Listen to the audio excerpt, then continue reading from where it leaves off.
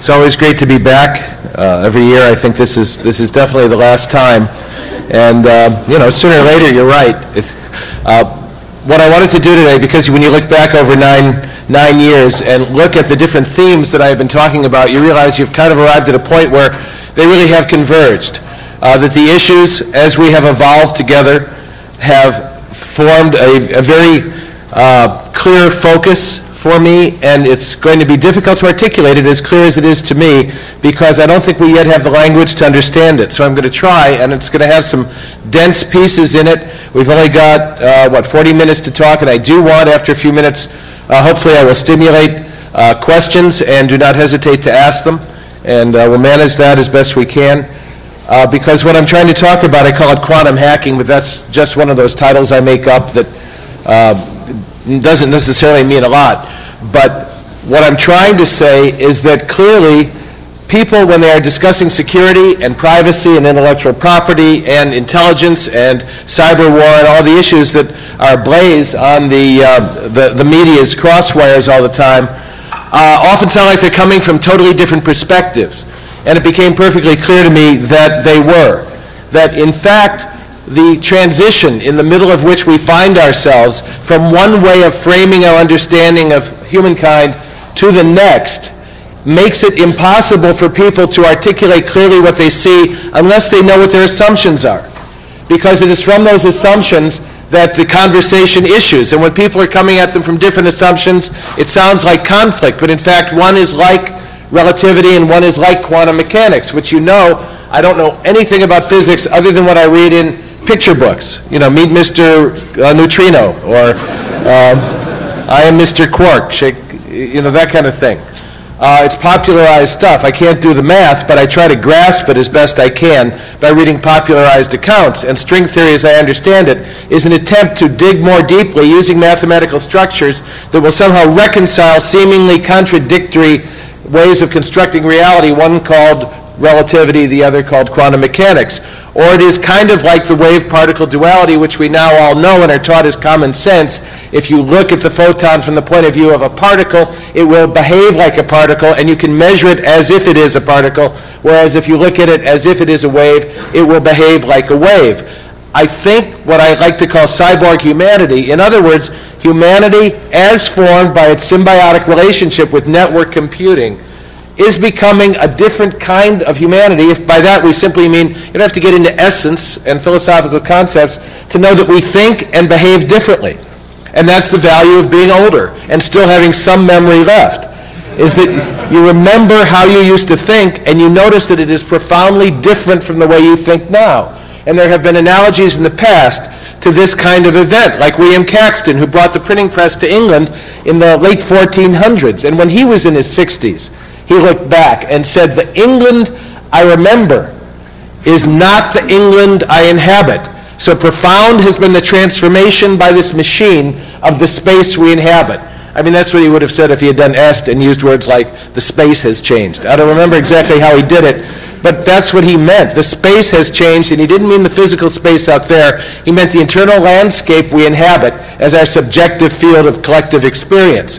Because what the printing press had done was taken peoples who thought of themselves as individual units, smaller groupings, tribal units, if you will, and had names and identities based on those units, and by choosing a dialect, a single one among many, and then imposing that on the whole space called English, created the space called English, and someone who thought of themselves in 1500 as an English person profoundly experienced reality differently than someone who thought they were a Yorkshireman or from East Essex merely.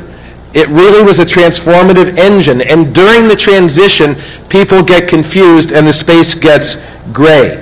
I love working in the gray spaces because that's where we can see most clearly what is emerging. And I love the term gray hat hacker. It's one of my favorites. A gray hat hacker, as you know, is a black hat hacker who needs a job. Right? Right? Okay, validation. So I'll go on to the next, which is a white hat hacker, which is a black hat hacker who does not always tell the truth. Because how else did you learn anything? except by doing what subsequently, as the context was redefined, came to be called black hat hacking. Well, now something else is happening too along the evolutionary path. Jay Heiser, a month or two ago on information security, wrote a piece in which he said he was on a platform and someone introduced himself as a white hat hacker. And he said, cut out all the cowboy crap. We're not cowboys and we don't wear white and gray and black hats. This is about risk management. We're kind of insurance people in a business. Now, what did that signify? There are a number of places you could put the markers. But, you know, every time something truly powerful emerges, first there's mythology. Then the mythology is turned into metaphor. And then the metaphor is deconstructed and described objectively and scientifically. And by the time you're doing that, no one believes the myth anymore. What was the mythology of hacking? Well, go back to when the net began to emerge in public imagination, and Gibson wrote Neuromancer, and Sterling wrote Islands in the Net, anticipating wisely my title, Islands in the Clickstream. And, you know, pre-cognitive moment. You know, I don't know if Bruce will acknowledge that. Sometimes people think they came before, but that's their confusion in a space-time world. At any rate, the mythology emerged as cyberspace, a consensual hallucination. Well, you know, you could have applied that definition, which seems so profound, to speech as well, which is also a consensual hallucination. What we are engaged in right now is creating cyber speech. In other words, a virtual space which we inhabit as if it is real, but which we have inhabited now for so long as humankind that speaks through the structures of the brain and the evolution of the teeth, tongue, palate, prefrontal cortex. You know how it worked all together, and suddenly we built a symbolic space to manage the complexity of our social environment. It seems like that's when it emerged, to manage that. So that could have been said of speech or writing or printing press, but he said it of electronic communication. And people believe the myth. You go back and read John Perry Barlow, and now it sounds like someone who writes the lyrics for the Grateful Dead, exactly, on a very, very extraordinarily powerful and enjoyable acid trip, because he was describing cyberspace as if it was separate from meat space. And you remember, it just sucked us in. We believed the myth. Cyberspace has no boundaries. Cyberspace has no laws. Pioneers go out west, and there are no fences, and we can roam where we will and capture the pelts that we will, and so on. But sooner or later come the merchants after the frontiersmen, and then after the merchants come the lawyers. And when the lawyers show up, the game is over. And you know it is. It is. Because what was free and open range where you could graze is now fenced in, and suddenly the dotted lines that they're drawing on maps are implied to be real lines, which by social construction and agreement we all agree are real. And we say, well, what about cyberspace then, this powerful new domain, forgetting that it was invented over 40 or 50 years through the military, industrial, educational, entertainment, media complex, forgetting its origins and source, its wraparound, many censored surveillance systems that enable us to do what we do as if we are birds in digital cages. You don't have to move the bird, you just move the cage. That's where it came from. But we believe the mythology. But now when you read John Perry Barlow, it's clearly, you say, well, it was a metaphor. And by the time you say, well, it was a metaphor, it is not even a metaphor any longer. It is already being understood as it's chips and switches and routers and so on. It is the internet, and it can be described mathematically and objectively, and some say that's the way I've always described it. So where do you put yourself on the trajectory? The myth, the metaphor, or the reality? Well, what I'm talking about really is trying to drill down to the deeper assumptions that control our perception and our behavior. And I'm going to try to say as sincerely and with as much passion as I can that from my understanding, because I do cross many borders and boundaries and work in many different places, the stakes have never been higher. Because the danger we face now of losing things which may have already been lost irrevocably by having been put into a bureaucratic structure that it may not be possible to dismantle, mean that things we took for granted, like the First and Fourth Amendments, may truly be lost. In the same way that hacking was given power by the technology to replace the spies or intelligence or counterintelligence of nation states, What used to be given by sanction of the state was given to a whole generation by sanction of the way the technology worked, i.e. the ability to break the rules, cross the borders, live in a world without walls, and seek out a way to free the mind. Well, the technology gave us that, but the technology also gives you the dark side. And the implementations of technology now, I'll say it at the end too, try to make it clearer. The implementation of what technology enables us to do when fused with a mission imperative, that leaders who are using privacy and secrecy at a level we have not seen since Watergate and maybe before the Nixon administration, according to someone like John Dean who is there. This is not about Republicans, Democrats, Libertarians. It's about the inevitable necessity of exposure and transparency because of what we are in danger of losing. And I'll try to be as specific as I can. Now, I said drill down to assumptions. I just did a speech at Black Hat. I was plugged in. You know how well organized we are, right? At 10 o'clock the night before, could I do a speech at 10 o'clock the next morning?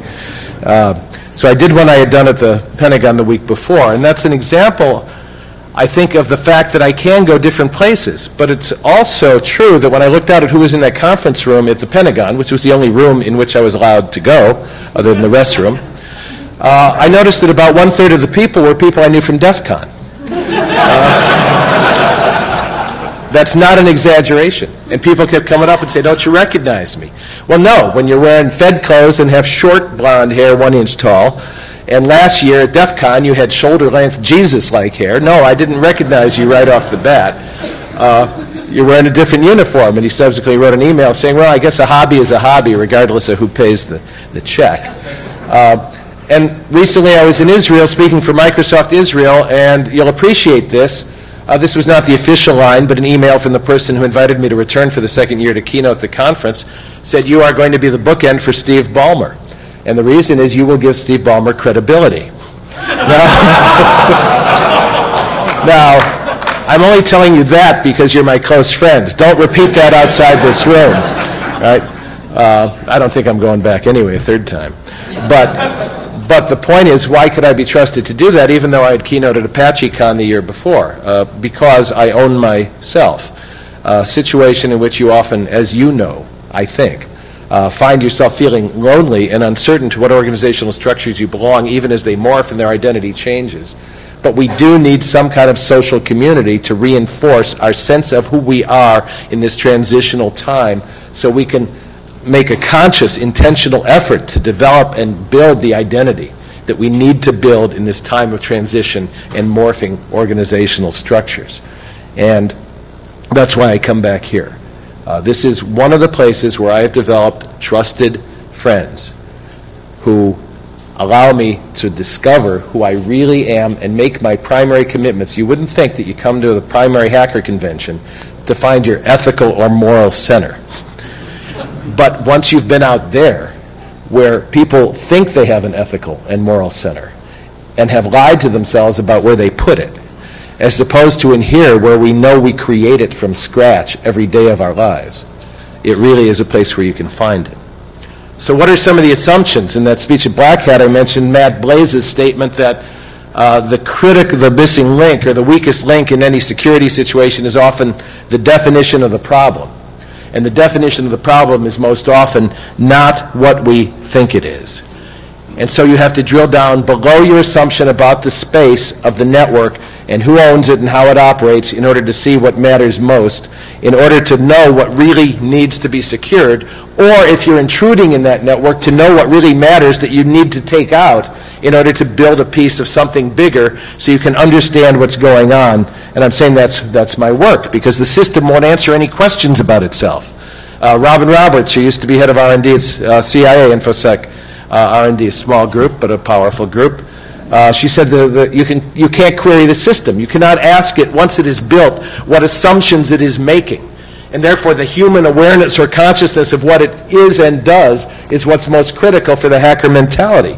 Or Sal Svi said, a friend who brought me to Microsoft in the first place, after listening to my talks at Black Hat, which is how she found me on the web, excuse me. She said she noticed that more and more people are substituting a security appliance for building a secure network. And more people are simply putting the appliance in their network. And therefore, security seems to be inversely proportionate to how little you know about your system. In other words, the feeling of security, not information assurance and genuine security, but the feeling of it is inversely proportionate to what you know about the system, because you have never taken that black box apart and seen what it does and doesn't do and how it interacts with the other applications.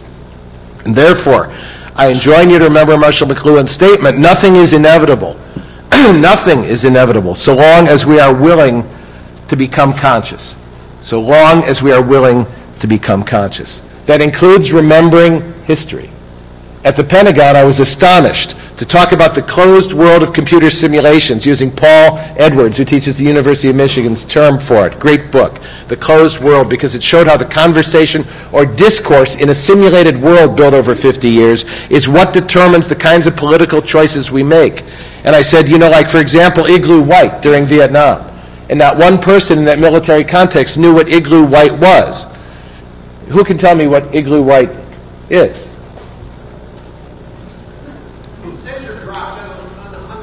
Thank you. Throw him the Hershey bar. Igloo White was filling the Ho Chi Minh Trail, coming down from North Vietnam, forking through Cambodia to South Vietnam, filling it with sensors that would detect, for example, the smell of urine, or the sound of human voices, or the footsteps of soldiers, or the treads of trucks and tanks. In other words, it was an attempt to use electronic means to detect the enemy, and as soon as something was detected, and if you went to the center for Igloo White, it would look as terrific as the wall of knowledge looks when you go to Iraq and see how the battle space is defined electronically. It looked great. It was the best video game in the world. And whenever there was an interruption in the space, a perturbation in the force, they would push the button and a missile would hit wherever the urine was or the truck was or the voice was, and then they would name it as a kill. And by the end of the war, we had destroyed more trucks than North Vietnam had been capable of making. But no one noticed because they were in the closed world of the simulation without a point of reference to something outside it. The metaphor and analogy is I'm saying that's the danger of an administration or a form of government as committed to secrecy as this one is, doing what it is doing with the technology, which is bending the rules in a way they have never been bent. So by the end of the war, we should have won, and there should have been no Tet Offensive, because the men and materiel to conduct it should never have passed that way. But of course, the Vietnamese had spoofed all the symptoms that we were attacking with missiles, because once they knew we were looking for urine and trucks and voices, of course, what do you provide? Urine, trucks, voices, whatever. And every time there was a missile strike, they waited till it was over, and then they infiltrated down to South Vietnam. Same thing happened with Watergate, but as I said, people who were in the Watergate space at the time are alarmed at the degree to which it is being done now inside a shroud of secrecy that must be penetrated. What will happen over time inevitably is the truth will out. And who will blow the whistle is currently not known. But somebody will get to a point inside the system who can't stand what is happening. People are already at that point. Let me tell you how it works, because I've left different careers, and at first you try to negotiate with it. You try to fix it. You try to negotiate with the White House. You try to negotiate with the powers that be in different communities of intelligence. You try to make it right. You try to balance the legal issues against what you see people doing. Because when there's a moral imperative, people feel forgiveness is much, much easier to get afterward than permission. In the same way that murder and torture became fundamental attributes of strategy after 9/11. And so they are trying inside, those who have a conscience, to do something that aligns the actions of our nation with the dictates of that conscience. But they also perceive how difficult and slippery it is, and someone whose conscience will not quit will sooner or later out the modus operandi of what is going on. I wish I could be more specific, but I can't, because I'm not the Washington Post, and I can't say what is going on, and anyone, if I did, would say he's crazy, because that's easy to say, and what are his sources, and what does he know about what he's talking about, and we would be left with a conspiracy theorist who had too much crack last night, and pretty soon the reputation, such as it is, tattered though it may be, would come down. So we have to keep a light heart as we go through this adventure. McLuhan said that too. The machine easily masters the grim and the dumb. The masters of technology must be lighthearted and intelligent. Okay, I'm going to pause to see if there are any questions at this point, because somebody in a crowd like this must have thought of something. Yes? Did you give a similar speech at the Pentagon? The speech I gave at the Pentagon was very similar